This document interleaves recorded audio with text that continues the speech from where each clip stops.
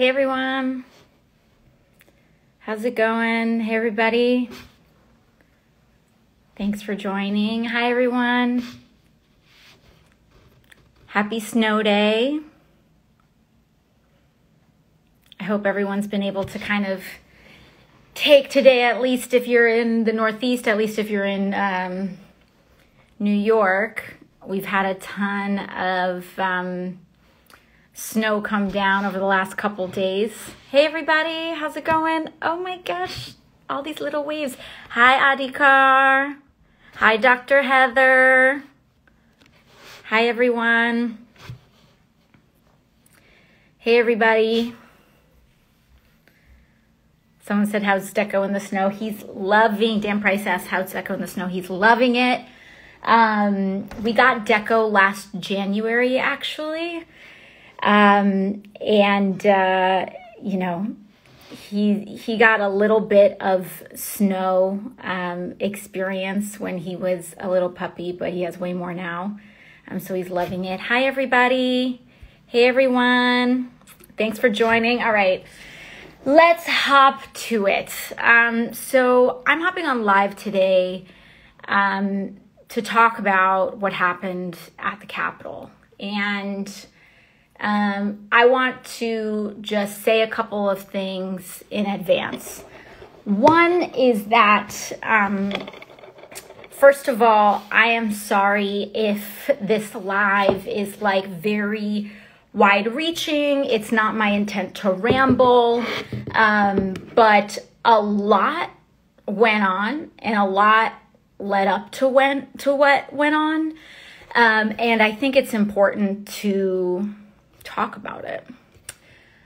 So, you know, that's first things first, is that thanks for your patience as I try to communicate this story to you in advance. Secondly, you know, I think it's important for me to say that my story is one of many stories of what happened in the Capitol. There were food service workers that were afraid for their lives.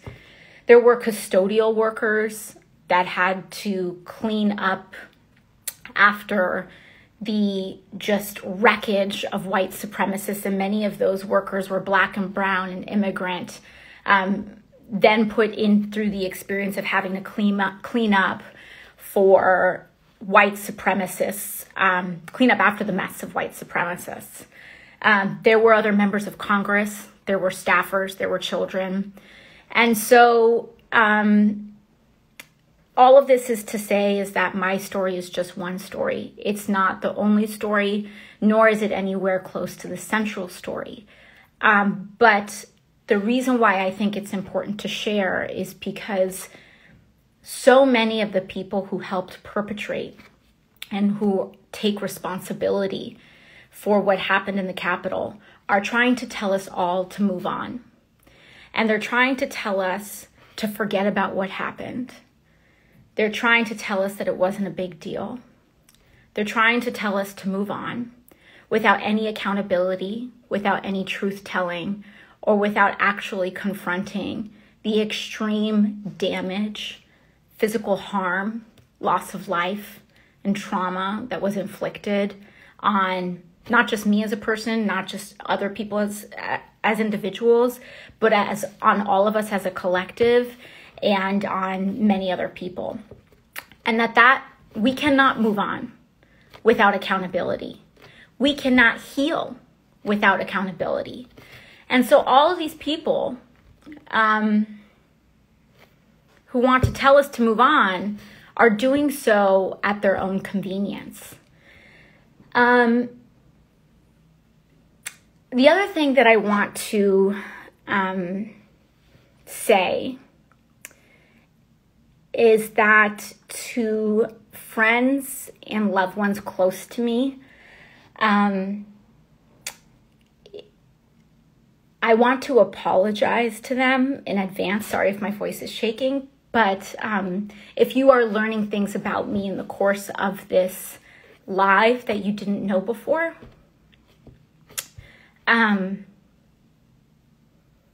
and it's not, you know, a thing about hiding or anything like that. But sometimes you just can't tell the same story over and over. So anyways, the reason I say this and the reason I'm getting emotional in this moment is because these folks who tell us to move on, that it's not a big deal, that we should forget what's happened, or even telling us to apologize, these are the same tactics of abusers. And I'm a survivor of sexual assault. And I haven't told many people that in my life. But when we go through trauma compounds on each other. And so whether you had a negligent or, a neglectful parent, or whether you had someone who was verbally abusive to you, whether you are a survivor of abuse, whether you experience any sort of trauma in your life, small to large, these episodes can compound on one another. There's no, something really big happening to you, and then you deal with it, and then you move on, and then when something else happens to you, you deal with that, and then you move on. All of our experiences make us who we are. And that's also to say that most people live with trauma. And it's not and that doesn't even diminish, any of the trauma that any one of us may have been through. But it is to say that there is a community of so many people who can understand. So when I see a party who cheered on violence that killed 5, maybe now 6 people, a second Capitol police officer took their life in the aftermath of the attack this past week. When we are still losing people, when we don't know how many people are going to develop PTSD after what happened, when we don't know how many people are still hospitalized. I mean, there are people who, sure, they may not have passed away, but they lost fingers, they lost eyes. And these people are just trying to tell us it's not a big deal. And they're trying to say, you're making too big a deal over it. Or my favorite, this past week, Ted Cruz and now Representatives Chip Roy, and oh, by the way, some of the other representatives who actually encouraged people to threaten members of Congress or tweeted out the location of the speaker are now telling me to apologize for saying and speaking truth to what happened. These are the tactics of abusers, or rather, these are the tactics that abusers use. And so when I see this happen, how I feel and how I felt was not again. I'm not going to let this happen again. I'm not going to let it happen to me again. I'm not going to let it happen to the other people who've been victimized by this situation again. And I'm not going to let this happen to our country. Ever. I'm not going to let it happen. And so, as I said, as I've kind of said earlier, is that the other reason why I have hesitated to tell this story has to do with some of that trauma. As a survivor, I struggle with the idea of being believed. And what's odd is that I am in a job where people are constantly calling me untruthful or that I'm exaggerating, etc. So there's a great irony in that. But the reason why I think it's important for us to hold this to account is that because we know that if we do not hold people accountable, what they're asking for when they say, can we just move on, is that what they are asking is, can we just forget this happened so that I can do it again? without recourse. And that's what these folks are asking. The folks who are saying we should move on, we shouldn't have accountability, etc., are saying, can you just forget about this so that we can, do it again? Because that's what we're asking when we don't actually hold to account. And, in these past 3 weeks, I felt like it was important to give a window of opportunity, right? Maybe in some world, Senators Josh Hawley or Senator Ted Cruz or Representative Mo Brooks would say, you know what? I was mistaken. I did not fully realize what the impact of my actions was going to be. And now in retrospect, I see that it incited something that I never wanted to incite. And for that, I am sorry. But no, they've had almost a month and they haven't said that. They have doubled down and they said I did the right thing. And if I could go back, I would do it all over again. So that tells me that these people remain a present danger. Because what that tells me is that when given another window of political opportunity for themselves, even if they know that it means that it will endanger their colleagues, they will do it again. And that's the real reason why I think that Senator Josh Hawley needs to resign, why Senator Ted Cruz needs to resign, along with many others, because they will do it again. Now let's move on to the story. One of the things that I would like us to dispel is the idea that this insurrection and this attack happened suddenly, that we couldn't see it coming, and that it was like just this outburst and all of a sudden a bunch of people rushed the Capitol.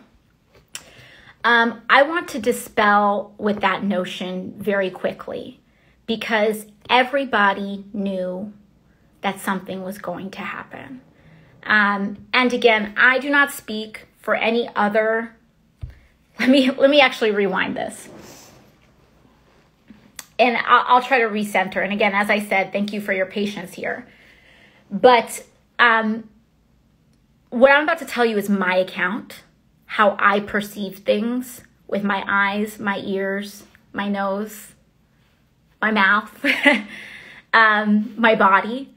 I cannot speak for what anyone else saw, etc., unless there was someone in the room with me.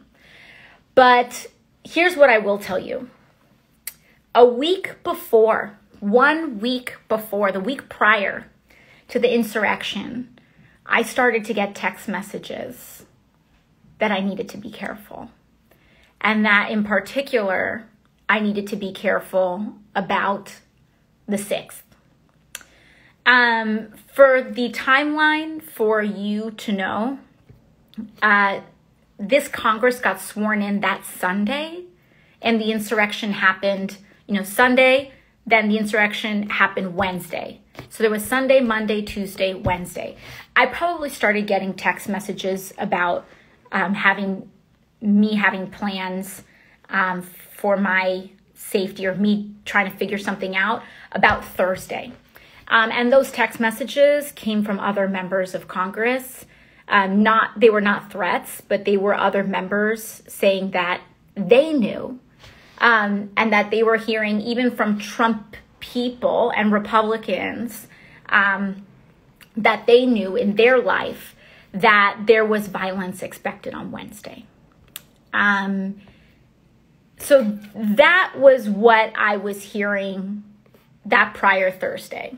So then that night, Thursday or Friday, so then that night, I immediately contacted my staff and I said, we need to figure out a security plan and we need to figure out what we're going to do. So we get sworn in that Sunday. The next day, that Monday, was one of the first legislative votes that we had in this new Congress. It was on something called a rules package. And so this is, you know, you guys don't really, the content of it isn't super important, but basically what the rules does is that it sets down the rules that we all must abide by for the 117th Congress that we're now in. So it's a vote. Now, what happened was that this is normally a procedural vote. It's supposed to have, you know, it's supposed to be like a pretty normally scheduled. But what happened was that Republicans objected to the fact that the rules were gender neutral, that it didn't have man or woman or he or she or whatever, but it was just talking about people. The rules were gender neutral. And so Republicans in the House decided that they were going to make a big fight over this. So what this means is that they try to make things as procedurally difficult to pass as possible. So that meant that there was an unscheduled vote, or rather there was a vote that was kind of called quickly that day. It was like the second vote, like, you know, we voted in the morning to start, and then there was another vote that was triggered. And so I had just kind of gotten back to where I was staying and grabbing a cup of coffee, really, when the second vote was called. Again, this is Monday. The attack happens Wednesday. And I remember rolling back up. I had to go right back up. And, you know, due to COVID, I usually travel by train. Due to COVID, I now drive by car, and I travel by car, not a combustion engine vehicle, but I travel by car between New York and DC. And so I drove up, and so I drove up to the Capitol, and I thought I got really lucky because I found a parking spot right in front of the stairs that go up to the Capitol. And I was like, nice, this never happens. Usually I have to like park in the boonies and walk all the way over. And so I park, and what I start to notice is that this crowd of insurrectionists is already in town. So people want to make and pretend, and a lot of these Republicans want to act like this all happened on Wednesday. But these people started coming on Monday. And so when the vote was called, and they were holding rallies and doing all of this stuff, you know, starting on Monday of that day. So when the vote was called, people started, this crowd that would eventually rush the Capitol, they would start running and like coming near the Capitol when votes were called to see members of Congress walk in. And so I park my car, and I park right in front of the Capitol, but actually there's like a fence right behind. It's kind of like if you're in New York City, sorry, I mean, I'm sure other cities do this too, but I'm just speaking to my experience. Like, you know, when you guys go to a parade and there's just like that aluminum fencing to keep the, like to mark off the parade route, and it's just like waist high, just like aluminum fence, and sometimes the police like pull it aside to let people cross the street. There was just one of those in the perimeter around the Capitol. And there are all these people with like these huge like flag poles with the spear tips and whatnot. I remember seeing all of this and being like, this is weird. That's suspicious. Because if you so much as say Black Lives Matter around the Capitol Hill complex, it's like 9 barricades go up. I mean, if you see the protests and the amount of militarization from last year's protests, it was like boom, boom, boom, boom. National Guard comes in, like all these militarized people are around. And here you have, you know, we know that violence is coming. I've been getting all of these, you know, text messages. I've been getting people, and including other members of Congress, telling me that I need to be careful. Lots of people saying that violence is expected on the 6th. And there's like, just like a waist-high parade fence, just one layer deep of it, by the way, not even multiple, just one little inky-dinky aluminum fence around. And I was like, well, that's kind of weird, but, you know, maybe they plan on putting up more tomorrow because it is Monday, right? It's Monday. You know, they're really expecting violence on Wednesday, so maybe they haven't put it up yet. Maybe it'll kind of come up tomorrow. But that thought was kind of coming into my head. And so I come up and I go in to vote. And I come back down and there is a crowd of Republican kind of like Trump people that have crowded behind my car. And my car, again, is like maybe 2 feet in front of them, no joke. And there's just this one little aluminum fence between them and like this crowd of people. So they see me coming and they're like so hyped that they see me coming down. And so I'm coming down and they're like, hey, it's AOC, like blah, blah, blah, blah. And I honestly just like play along. You know, one of the things that that some of like my campaigns and organizers tell me is that, you know, people may have a certain impression of me, but when they actually meet me in person, I like to think I'm a little disarming. You know, because I actually engage people, and especially when Fox News has kind of like drummed me up to be this like crazy cartoon character, when people meet me in person and I'm not that crazy cartoon character that they've created on television, like people don't really know what to do. So anyways, I kind of come down and these people are like, AOC, blah, blah, blah. And so I walk down towards them and they're right behind my car. And they all pull out their phones and they say, hey, AOC, why do you hate this country? Recording me. Why do you hate this country? And I look back at them and I said, hate this country? I was like, I love this country. That's why I dedicate every day of my life to it. Who would do that if they hated this country? And they just like, everyone in the crowd was just like, well, what? She's driving a car. She's driving a car. Like they didn't know what to say in that moment. And so they were trying to make a thing about, you know, me, driving a car and being an environmentalist. And they're like, oh, she's driving a car, like blah, blah, blah. And then they see that I drive an electric car.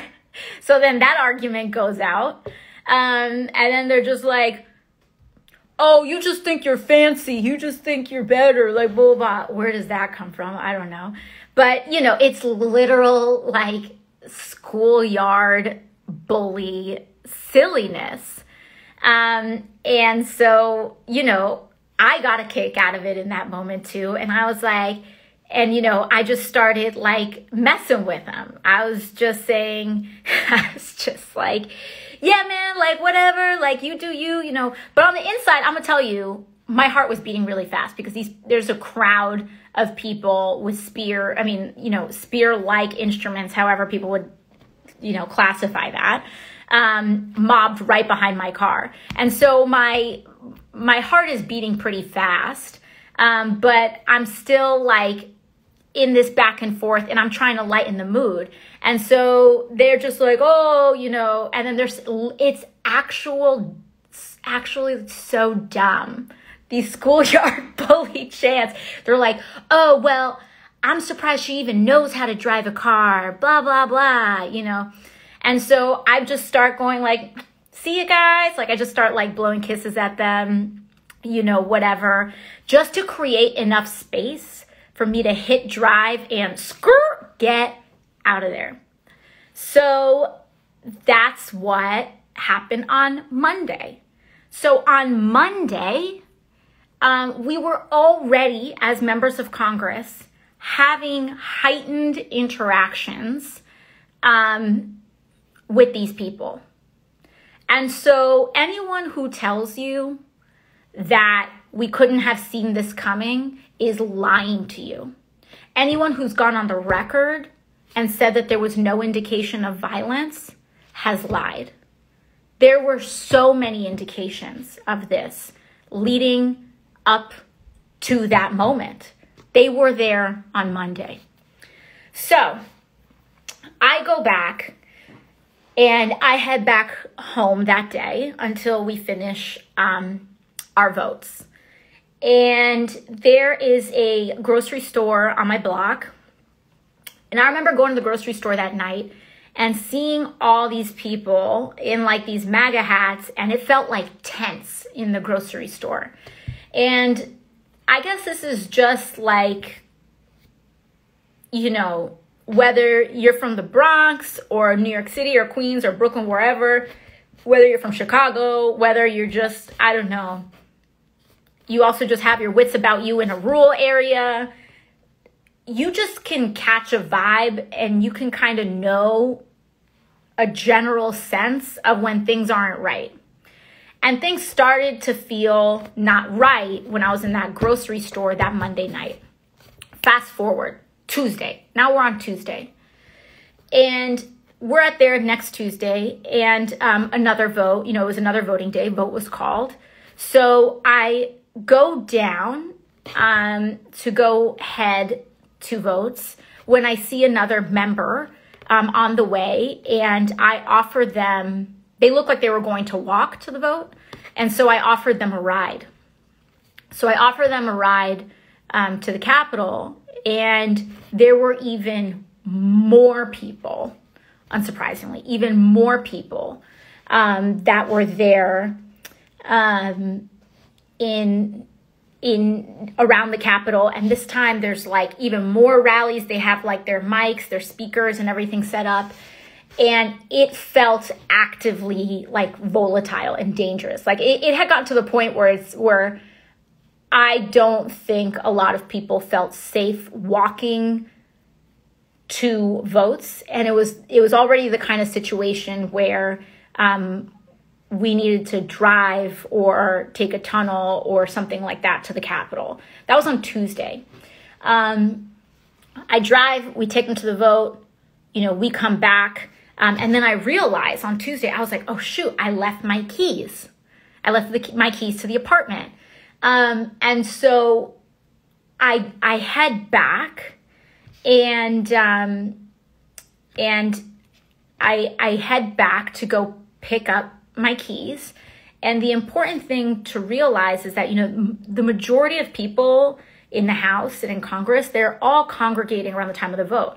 But if you're going when there isn't a vote, active vote going on, like in the actual Capitol complex where that big dome is, it's pretty empty. And so I go in, I get my keys, and there were people watching. Like I had parked there, and there were already people watching me walk into the Capitol to the point where it just like didn't feel safe. And so on Tuesday, I started taking my pin off. You know, we have these congressional pins that identify members on the Capitol complex for security reasons. And ironically, by Tuesday, I was already taking my pin off by the time I left the building, so that if someone was looking from far away, they might think I was just, you know, another 5'4", 5'5" girl walking around that might be an intern. And so I was already taking my pin off and making proactive measures because I already felt unsafe on Tuesday. I head back to the grocery store, and I go in to buy a bottle of matcha tea because I needed the parking validation. And I go in to buy a bottle of tea, and the tension in the grocery store with these people already started escalating to the point where it literally felt like people were looking at me in the grocery store, deciding what they were going to do. Like, are we going to do something right now? Like they were I could see the calculations going on behind their eyes. And it was 100% like when you're in a bodega at 1 o'clock in the morning and you don't know if someone's about to get jumped. It felt like that in a bougie grocery store. Like, it was crazy. I mean, what? Anyways, so starting like around noon that day when I was in the grocery store, I had already come to the conclusion that it was not safe for me to be outside. 24 hours before, it was not safe to be outside. And so I go back to my apartment and just stay in for the rest of the day, go back doing my work, conference calls, like whatever it is that I had to do. But the understanding was that if we needed something or anything like that, I was going to send my partner or send somebody else, because it was no longer safe for me to be anywhere in public in Washington, D.C. 24 hours on that Tuesday. Now, there were a lot of people asking, a lot of other members, and I see that there's some members here on the call. I see you, Jamal. I see you, Mondaire. They can co-sign, yo. They can co-sign some of the details of this situation. So basically, there were members asking, like, what's the security plan? Because the day of the Electoral College certification, everyone has told us, and we already feel and know that this situation is pretty volatile. And so essentially what Capitol Police told House Admin is, don't worry, all of the plans are taken care of, but we can't tell you the details, because telling you the details may cause a leak, and we don't want people who are trying to plan harm to know the details of our security plan. This is what was told to members of Congress by Capitol Police leadership. This is like the leadership of Capitol Police and the Sergeant at Arms. And so that's what they told everyone. So they said, don't worry about it. We got it. All we need you to do is show up at 9 a.m. on Wednesday. So for context, most members of Congress, our days are very busy, even in Capitol Hill. So sometimes we're in our office, sometimes we're visiting an event, sometimes we go back to, especially during COVID, a lot of members may work out of their homes or apartments or whatever. So there are members all over the Capitol. And so normally when a vote is called, every member is just like walking through, and they'll come to the Capitol from wherever they are in the city to vote and then leave. And so what Capitol Police told us and what Capitol Police leadership told us was, okay, now every member needs to be on the Capitol complex by 9 a.m. on the day of the Electoral College vote. And we said, okay. So that's what we made plans to do. Now, as you all know, Congresswoman Ayanna Pressley and I are quite close. And so we carpooled together. And we carpooled together to the Capitol complex. And we drove in to head over and then go to our offices. And so I get to my office, I don't know, 9:30. We were running a little behind, whatever. So we head there, I don't know, like around 9:30 or so. And we head there, and I'm in my office like multiple hours before we really need to be in my office. Because, that's just what Capitol Police leadership told us to do. So we show up, and also because this is a pretty important vote, just so that you all know, my entire office has been teleworking due to COVID. I don't make them come in physically. Everyone has been on work from home, except when there's a really big vote like this, we'll have one person come in, one of my staffers come in and escort me and attend me through the vote, right? So I had my legislative director come in, and he was attending me for the vote. And so it was just he and I in my office. My office is relatively new because I had to move offices between terms. They're doing construction. It's a long story. Point is, I'm in a brand new office. There's boxes and stuff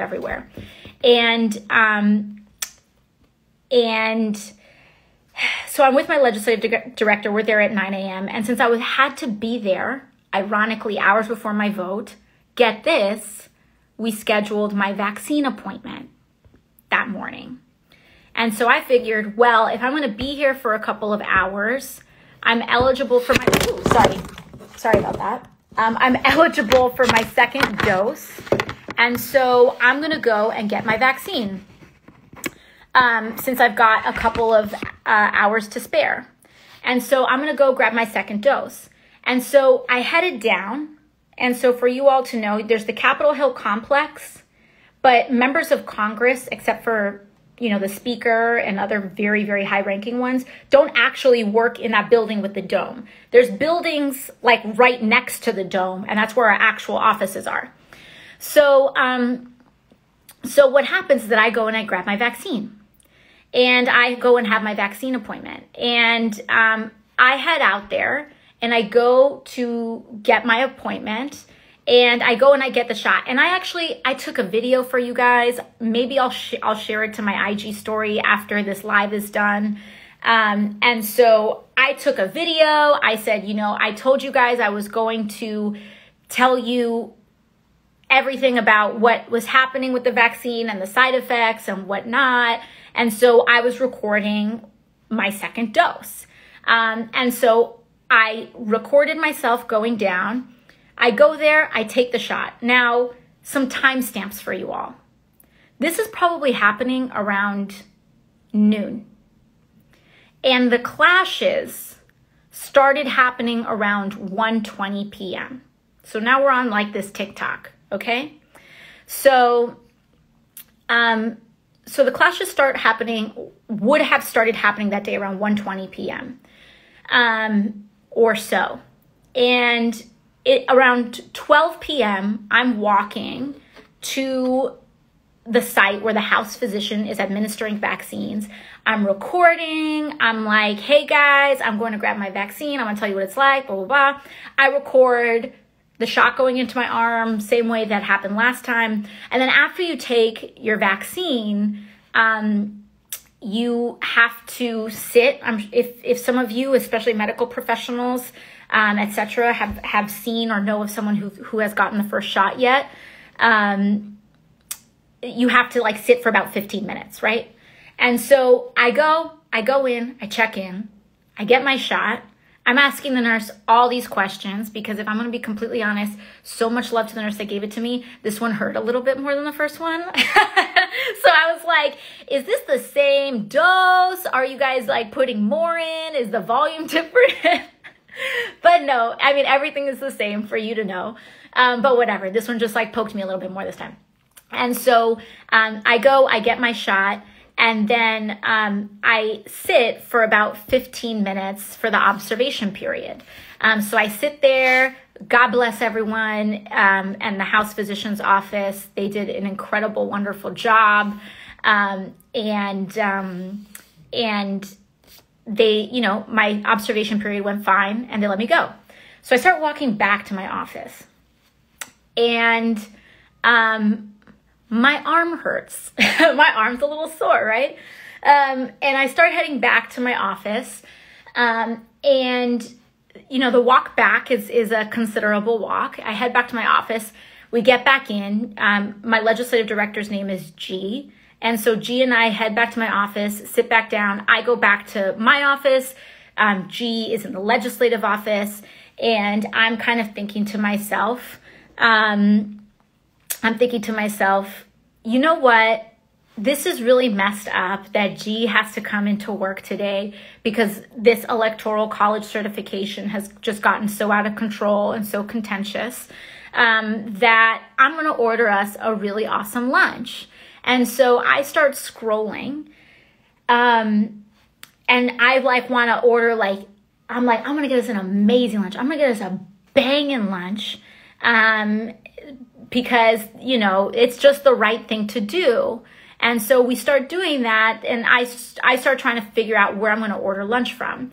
And my chief of staff calls. Now, this is around 12:45 p.m. So my chief of staff calls me and asks me, hey, how are you feeling? And I told her, I'm feeling great. I'm feeling amazing because Reverend Warnock and John Ossoff had just won the election the night before. And I was feeling sick to my stomach on Monday and even worse on Tuesday about Wednesday. It just felt like this tension was just, I thought I was going to really throw up. I felt so scared the 2 days before that about what was going to happen on Wednesday. And then when John Ossoff and Reverend Warnock won that election, I mean, I was singing Nina Simone that morning. I felt like it had just taken a weight off of all of our shoulders. And it was just an outcome that was just beyond our wildest dreams. And so when she said, how are you feeling? I said, I'm feeling amazing. And part of me even naively felt like maybe that will take the wind out of these people's sails a little bit, because the Senate is ours. The Senate belongs to the people now, and the Senate has been won. And so I was feeling great. And so that conversation lasts about 15 minutes. So that takes us to about 1:01 p.m. And I go back to scrolling through lunch options for what we're going to order, when all of a sudden I hear boom, boom, boom, boom, boom on my door. And then I hear these huge, violent bangs on my door, and then every door going into my office. Just bang, bang. Oh, shoot. See, look, I'm banging it over again. Bang, bang, bang, bang. Like someone was trying to break the door down. And there was no voices. There were no yells, no one saying who they were, nobody identifying themselves, and just boom, boom, boom. And I just get up like this, and I run over to the legislative office, and I run over to G. And G just looks at me back, and he just goes, hide, hide. Run and hide. And so I run back into my office. I slam my door. There's another kind of like back area to my office, and I open it, and there's a closet and a bathroom. And I jump into my bathroom, and I close the door, and I just keep hearing these bang, bang, bang. And I jump into my bathroom and I close the door. And then I realize that the bathroom was the wrong choice. I should have jumped into the closet. And so I start opening the door to the bathroom so that I can. Oh, sorry, you guys can't hear me. So I hear these bang, bang, bangs, and I start opening the door to my office, and I start opening the door to my bathroom, and I'm going to run across to the closet. And sorry, you guys said I'm muffled, so let me repeat this part a little bit over again. Sorry, this is a little hard to hear, guys. I'm trying to, as you know, my phone keeps falling. And so basically, I go into the back, and there's a bathroom, and then there's a closet. And I jump into the bathroom, and I immediately realized that I shouldn't have gone into the bathroom. I should have jumped in the closet. And so I open the door when all of a sudden I hear that whoever was trying to get inside got into my office. And then I realized that it's too late. That it's too late for me to get into the closet. And so I tried to I go back in, and I hide back in the bathroom behind the door. And then I just start to hear these yells of, where is she? Where is she? And I just thought to myself, they got inside. And so I hide behind my door like this, like I'm here, and the bathroom door starts going like this, like the bathroom door is behind me, or rather in front of me, and I'm like this, and the door hinges right here, and I just hear, where is she? Where is she? And this was the moment where I thought everything was over.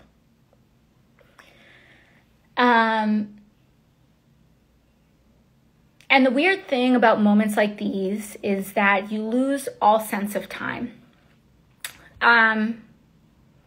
In retrospect, maybe it was 4 seconds, maybe it was 5 seconds, maybe it was 10 seconds, maybe it was 1 second, I don't know. It felt like my brain was able to have so many thoughts in that moment, between these screams and these yells of, where is she? Where is she? And so I go down and I thought I was going to die. And I had a lot of thoughts. You have a lot of thoughts, I think, when you're in a situation like that. And like also one of those thoughts that I had was, I just happened to, be a spiritual person and be raised in that context. And I really just felt like, if this is the plan for me, then people will be able to take it from here. I had a lot of thoughts, but that was the thought that I had about you all.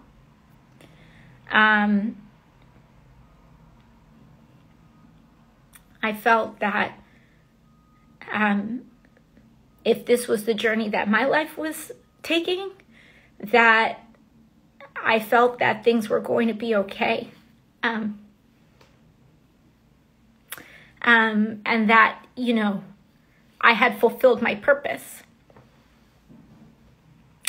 Anyways, sorry guys. So anyways, as I'm hiding in this bathroom,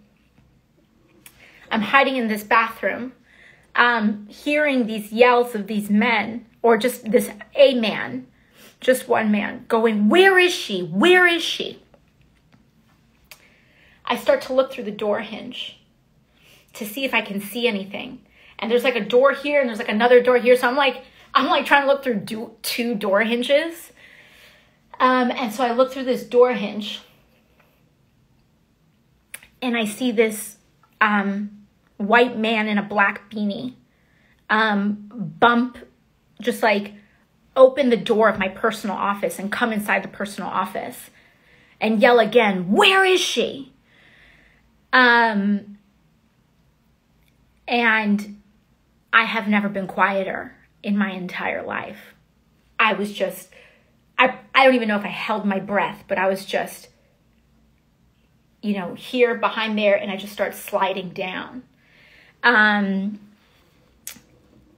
then all of a sudden I hear my staffer G yell out. And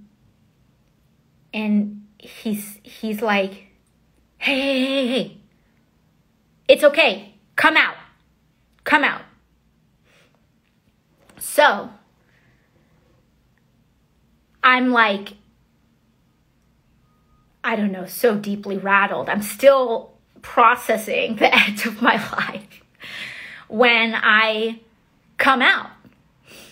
And I come out, and this man is a Capitol Police officer. But the story doesn't end. It's a Capitol Police officer. There was no partner, was not yelling, Capitol Police, etc., etc. but then it didn't feel right. Because he was looking at me with a tremendous amount of anger and hostility. And things weren't adding up. Like, there was no partner there. And no one was yelling. He wasn't yelling like, this is Capitol Police, this is Capitol Police.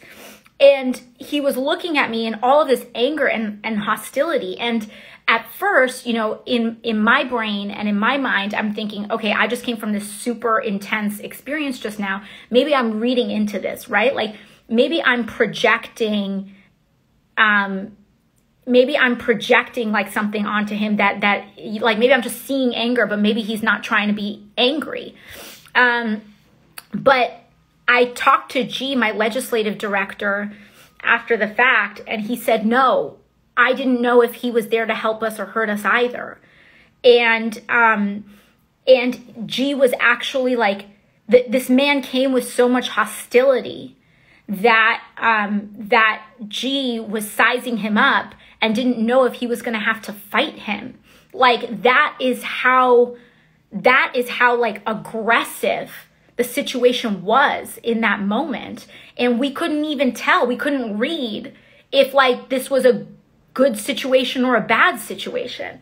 It was so, like, you know, like so many other communities in this country, like just that presence doesn't necessarily give you a clear signal if you're safe or not. And so the situation did not feel okay. And then he just looks at me and yells at me, and he just go down and then go to this other building. I'm not gonna like name the specific building, but he basically says, go down and go to this building. But he just says the name of the building, doesn't say anything else. But we're so rattled in that moment. And the situation felt so volatile with this officer that I run over, I grab my bag, and we just start running over to that building. Now, mind you, we weren't escorted. He didn't like come with us or follow us, or anything like that. So G and I just start running to this other building. We run down and we run to this other building. And it wasn't until we get to that building that we realize he didn't give us a specific location. He didn't give us a room. He didn't give us a place to go to. He just gave us, he said, go down. He told us to go to a certain level of a certain building. And that level of that building was street level. And so we can hear, because the buildings were not secure yet, and this is around the time when the Capitol was being stormed, that we can like hear all of these rioters behind the glass of the doors, you know, and we have no specific location to go to. We're in the hallway. We're in like the Dunkin' Donuts of the basement, and we don't have any secure place to go. And so we're in just an open hallway, and we hear the yells of these people trying to break into the building that we're in. And I'm just like, I don't know where to go. I don't know where to go. And so I think, and there are 2 members of Congress that I know in that building. And I was like, let's go there. And so it literally felt like just, I don't know, it almost felt like a zombie movie or something. And so I thought one of the members in my head, I'm just like, I think they're on the 5th floor. So I run to the 5th floor and we start going around, and this is when we start losing precious time. We start hearing the yells. We go up to the 5th floor. We start hearing the yells of these people. And then we hear like other Capitol Police trying to protect the building, barking back at these people. And it just feels like it's just a matter of seconds when these doors are going to break through and they're going to get in. And so it's the 5th floor, and we run around, and I'm not finding this member's office. And we circle, and we go all the way around And I'm like, shoot, she's not here. She's not here. And so I literally go on Google and I'm like Googling on public information what floor they're on. And so we start realizing, oh, they're on the 5th floor. They're on the 1st floor. The 5th floor is where the Progressive Caucus meets. So that's why I have that muscle memory, at least where we met pre-COVID. And anyway, so we start running down this spiral staircase to the 1st floor. And we get to the 1st floor and we hear the yells getting louder and louder, like, rah, rah, rah, rah, rah, you know, just like I hear like the hinges cracking, you know, it just feels like you can hear all of this yelling and screaming. And as we're going down this spiral staircase closer to the street level, like the yells only get louder and louder and louder that you hear. And so we run to this member's office and I start knocking on the door. I start banging on it. And like at this point, no one is in any of the hallways and we're completely alone. And so I start banging on this door and I said, it's okay. It's me. Let me in. And they may not have heard me or something like that. I call them. And you know, all of this is, I don't know, maybe happening in 30 seconds, 60 seconds. It's really hard to kind of attest to the passage of time, but it happened so fast and I just like couldn't get through immediately. So I realized that I had actually passed by Katie Porter's office.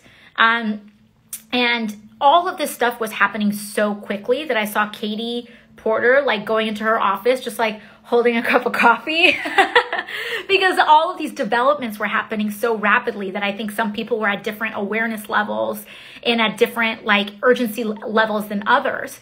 And so, so I start running back and I remember that I had seen Katie getting, Representative Porter. I got to put respect on everybody's names. So I saw Representative Porter walking into her office. And so I run back, and I knock on the door and I'm just like, bang, bang, bang, bang, bang. And she opens and I'm like, hey, Katie, can I shelter with you right now? And Katie's like, yeah, of course. Come on in. I'm like, yeah, come on.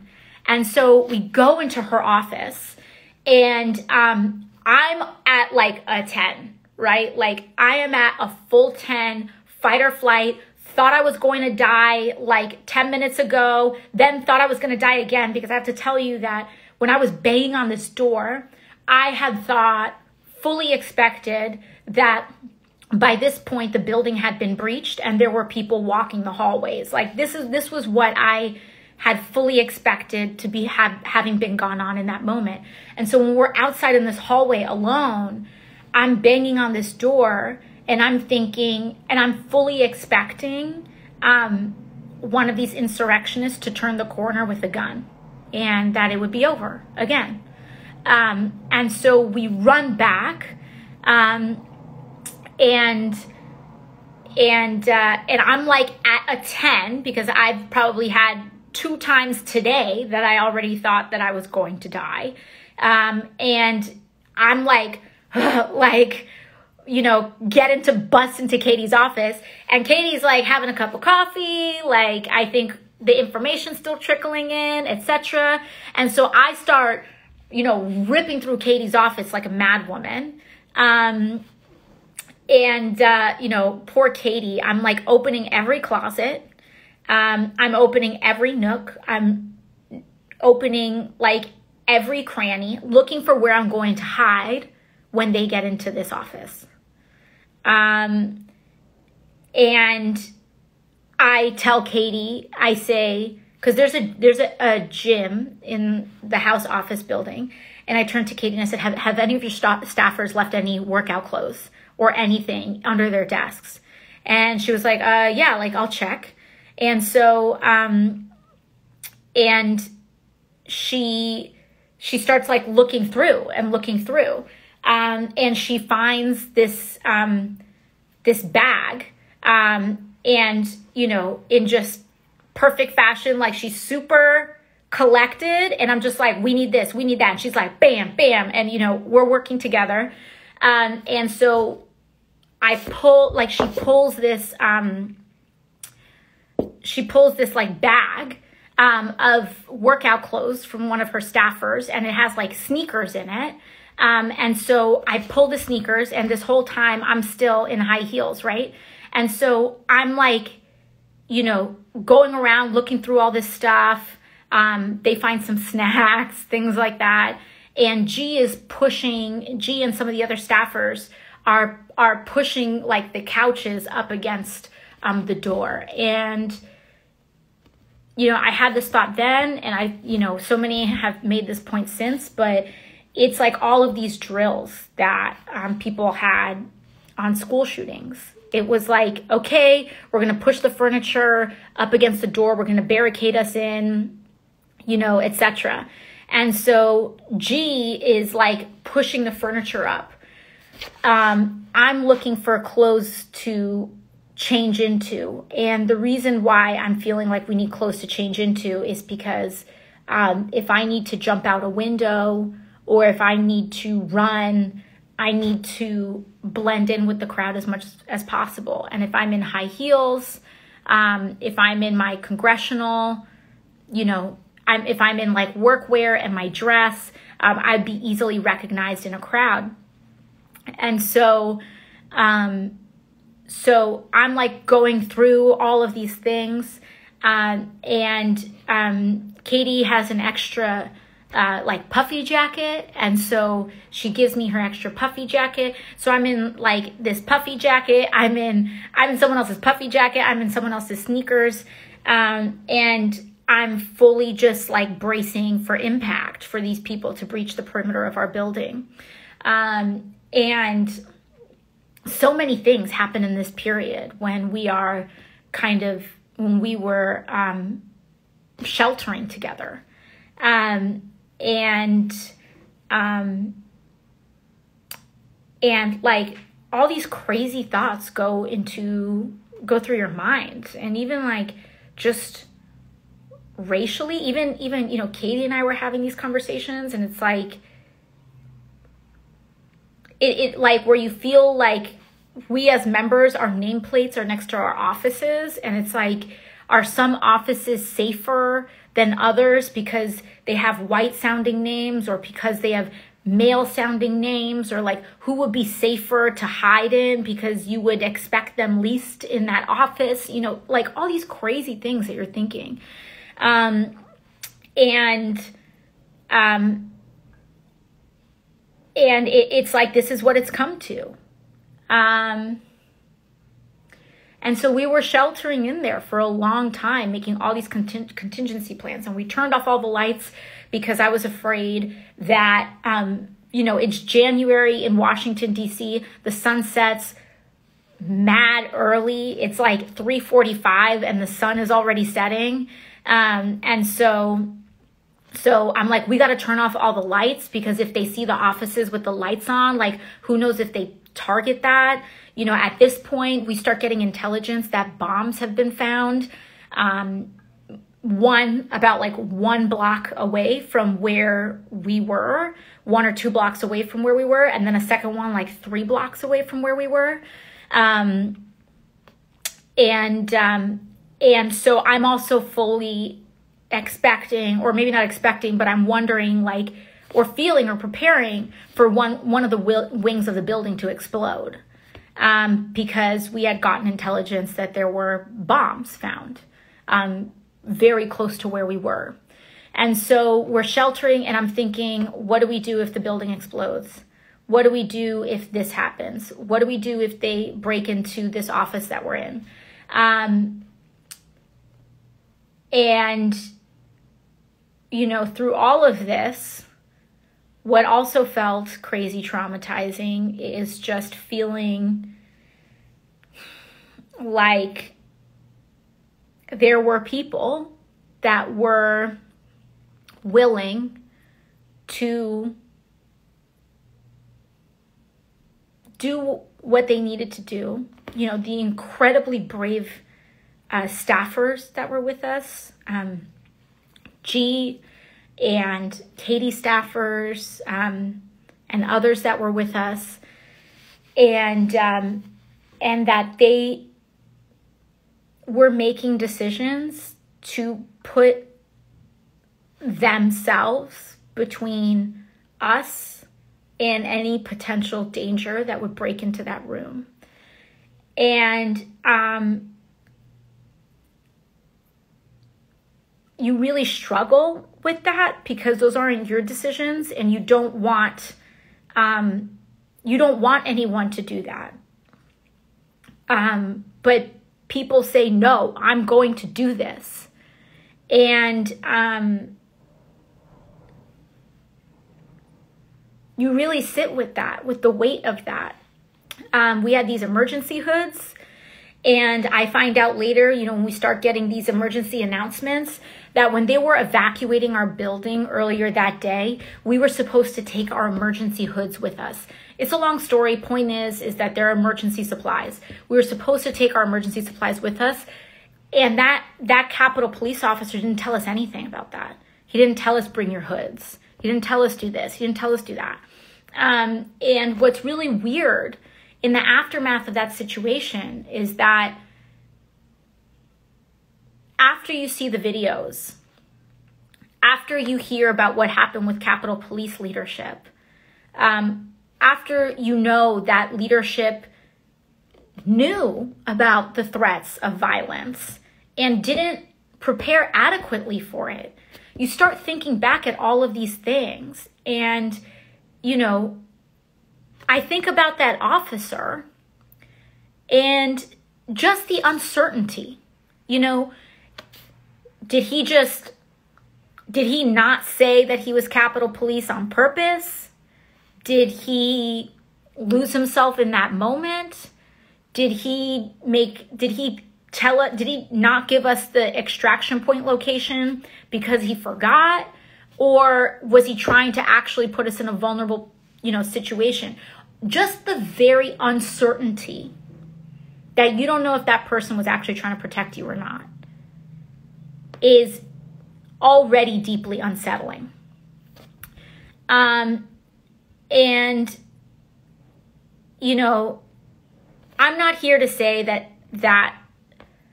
I'm not here to pass judgment on any one individual or on any one officer or this, that, and the other, and a lot of Republicans mischaracterize my position, and Fox News amplifies a lot of these lies, which in turn leads to a lot of violent threats. And I could do a whole other IG live on other times that I thought I was going to die. And I tend to deal with things as well with humor and dark humor. And it was one of the things I was telling my staff that day was well, at least this isn't the first time I thought I was going to die in my first term. But it's that lack of trust that creates so much volatility and fear. And so it's I look back on this memory and I remember trying to excavate every shred of evidence to be it was just a tough situation, but you just don't know. You just don't know. And so,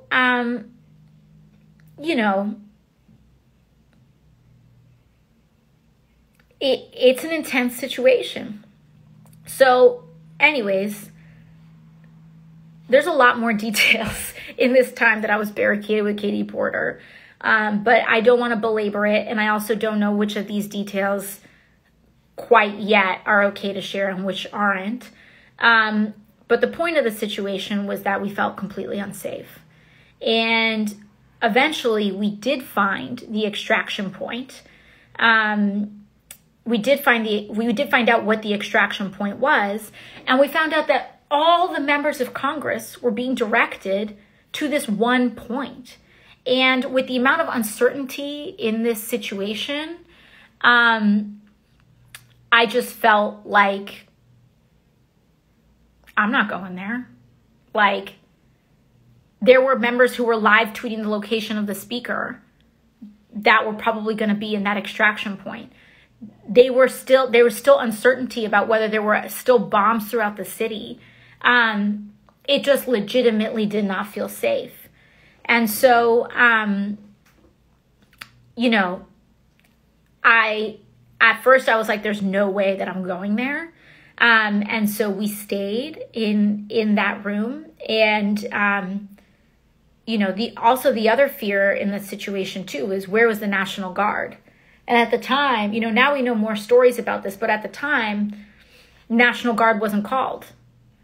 And I was starting to get just this feeling in my gut that, like, in any other situation like this, they would be called, they would be here. And they're not coming. And we didn't know if they were being held off or what, but in the event that the National Guard didn't come, it was just a matter of time before the building got breached. And the sun was setting, and in that darkness, things could even get more violent. And so we were just, we didn't know what was going to happen. And so we were probably barricaded in that building, in that room together. I don't even know how many hours, 5 hours or so. When finally we were able to get out, and we decided that while we weren't going to stay at the extraction point, we would kind of check in to let them know that, where our physical whereabouts were. But also, this is why I wasn't tweeting that day. Because first of all, a lot of people were saying, I'm okay and I'm safe, but I wasn't safe. I didn't feel safe, and I wasn't going to lie. And I didn't feel like I was okay or, secure in any way at any point that day. But I did say I'm okay because I was okay for that moment and in that moment. And I felt a little more okay then, but it was just not, the whole situation was not okay. And we didn't know what was going to happen. So then after a little while,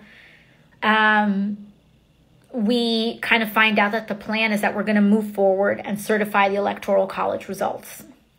And, it was a decision that I support. I think it was a right decision. Even in the moment, though, I was like, what are we doing? Either way, it didn't feel like anything we could do was safe. And in truth, that was very much a possibility, that nothing that we did was a safe option. But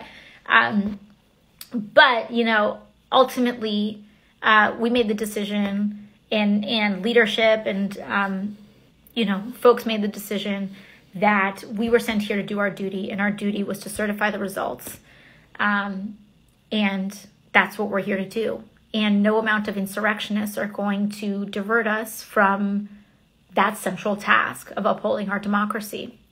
But then we had people who still want to challenge the results. And so at this point, there were still going to be quite more votes because there were people still trying to delay and challenge the election results after multiple people had died in the violence of the insurrection.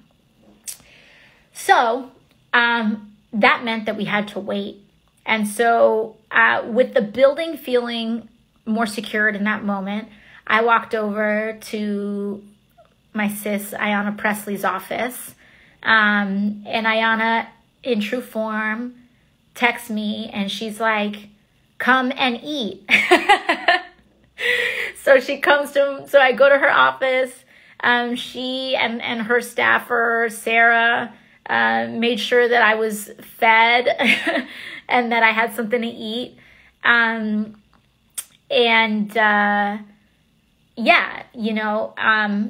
We were there, and I stayed in Ayanna's office, and Katie was there, and I told Ayanna what had happened to me in my office. And I didn't realize, because I was at that 10 and being so intense in Katie's office, that in all those hours we were barricaded together, I actually never at any point said out loud to her what had happened. And so I was just in Katie's office, out of 10, where are the closets? What's the exit thing? Shut the curtains, close the lights, all this other stuff. yeah, I mean, and it wasn't until she was there and I was telling the story to Ayana that I realized that I hadn't even told it to Katie. And then Katie was like, oh, this is why you were out of 10. And so we stayed in Ayana's office and we were there until about 4 o'clock in the morning. There's other details too. I'm just like not ready for that right now. But yeah, you know, and I stayed with Ayana, and it was when I told the story to Representative Presley, she told me right away, like, that what you experienced was traumatizing and you need to take care of yourself. And it was like having her as a friend and a sister hear what I was saying and tell me that, mentally, it forced me to pump my brakes and be like, oh.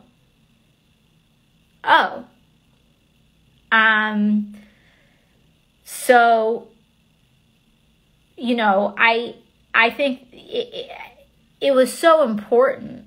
And I think for so many people out there, if you have experienced any sort of trauma, like just the fact of like recognizing that and admitting it is already a huge step. Especially in a world where people are constantly trying to tell you that you didn't experience what you experienced, or that you're lying, or that, you know, those are additional traumas on top of what you've already experienced, right? If you are a survivor of abuse, of neglect, of verbal abuse, of sexual assault, you know, etc. There's the trauma of going through what you went through. And then there's the trauma afterwards of people not believing you, or trying to publicly humiliate you, or trying to embarrass you. And that also gets internalized too, because a lot of times you don't want to believe it either. You don't want to think that that happened to you. You don't want to think that X person hurt you. You don't want to admit that you were a person who has been abused, assaulted, etc. Because you don't want to be like a victim, right? And so there's the doubt that the world puts on you, that bad actors puts on you, that perpetrators put on you, that abuse puts on you. And then there's the doubt that you put on yourself. And so the moment a person actually admits, like, no, this thing happened to me, and they're willing to say that to themselves, I think is also a really important first step. And, you know, I look back on that, and she really helped my healing. Because right in the moment, if you're able to do that, you're not extending that time period where you're like reacting in a weird way. You don't know why. You think you can just move on. It wasn't a big deal, you know. And even in the aftermath of this whole situation, I have had to check my own thoughts. You know, part of me is like, maybe I shouldn't share this because it's not a big.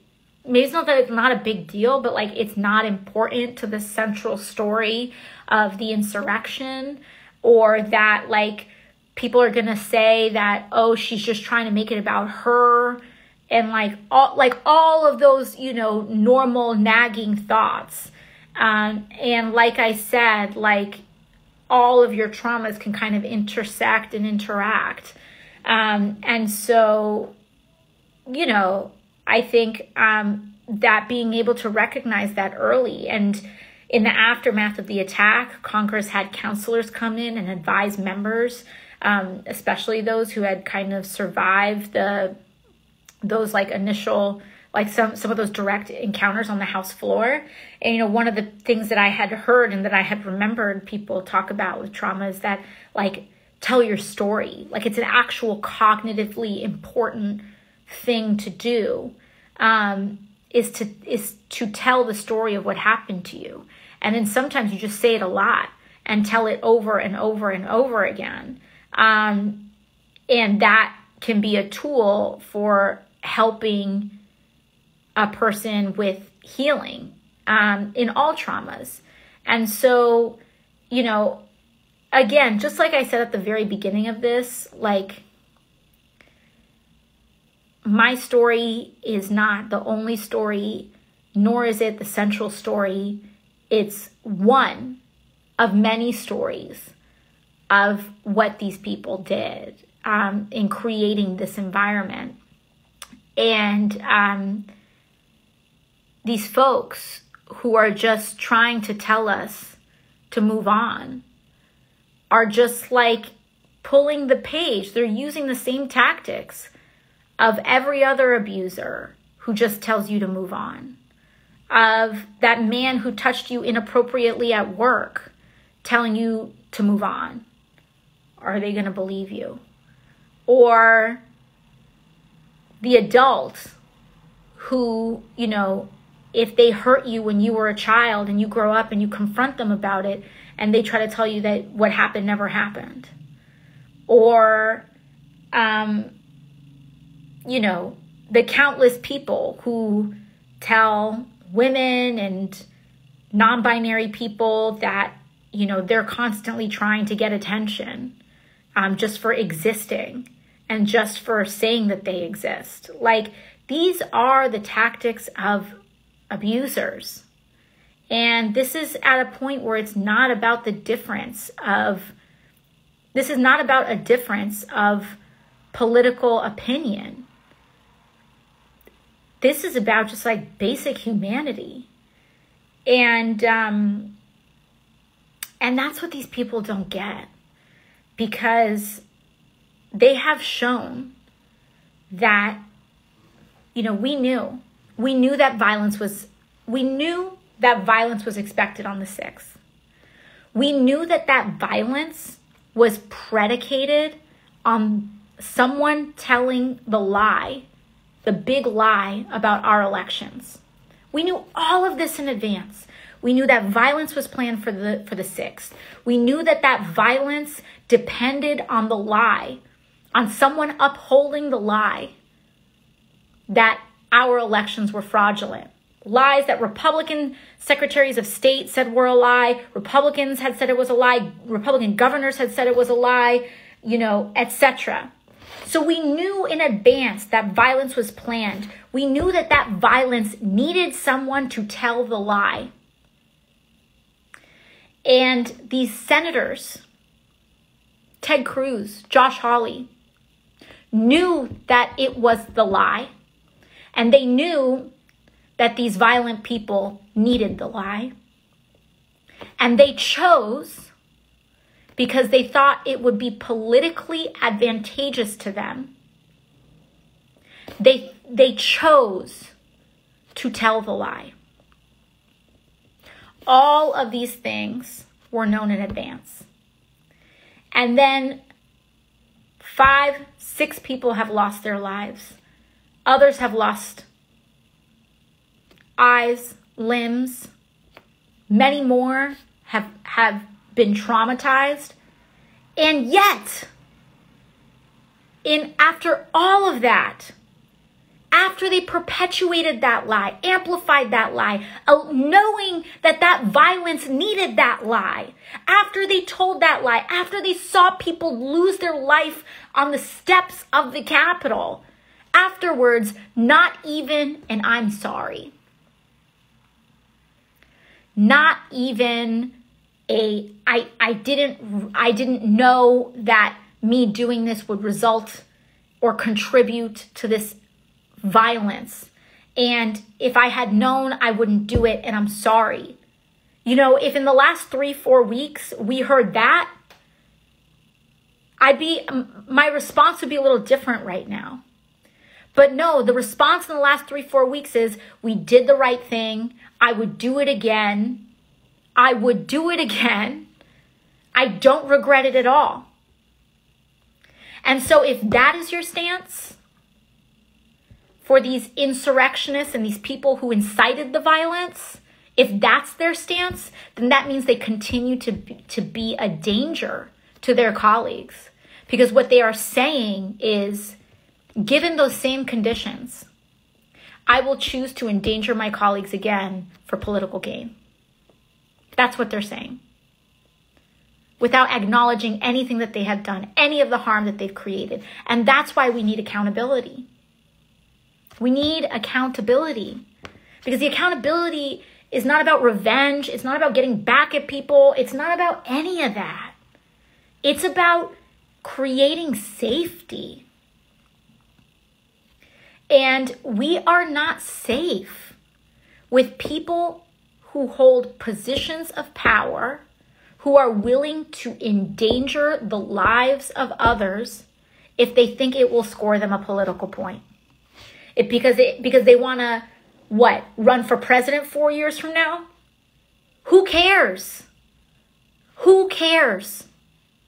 Like, what is the craven extent of your personal political ambition that you want to be president so bad that you're going to allow people and your own colleagues' lives to be in danger because you think it's going to win you Trump's base? And also, from the perspective of a politician, let me tell you, Donald Trump, he runs a cult of personality.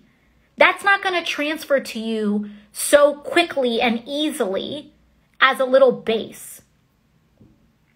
It doesn't work like that. So even from a political perspective, they are just laying out all their credibility, all their reputation, anything that they could potentially have to be taken as a good faith person in the future, to lay down for someone who just will do nothing for them unless it will personally enrich or benefit him. So it doesn't make any sense. So not only is what they're doing reckless and dangerous and, yes, unpatriotic, to use their terminology, but it's just not smart, just from a political calculation level. So anyways, I think I've chatted a lot of your ears off. I will save this recording so you guys can watch it if it saves. Sometimes, it bugs out and it doesn't let me. But I appreciate you all taking the time. In the time since, I have been giving myself time and space to try to heal from stuff. I know a lot of other members of Congress have been trying to take their space. And I think that these are important stories to tell. And I hope that I'm not, as I said, my story isn't the only story. It's far from a central story. But together we have 435 stories. And we need to tell them, because every time a Republican gets on television and tries to say we need to move on and forget about it, they need to be reminded about what they're trying to absolve and excuse. And our stories can do that. And I hope that if you've experienced trauma in your life, I hope you know that you don't need to have experienced the worst thing or the biggest thing. If you experience something, talk to someone about it, acknowledge it in your heart, and I hope that you get the courage to do everything that you need to do to heal. So thank you all so much. Love you all. Big hugs. Happy snow day. And make a snowman for me. Bye-bye.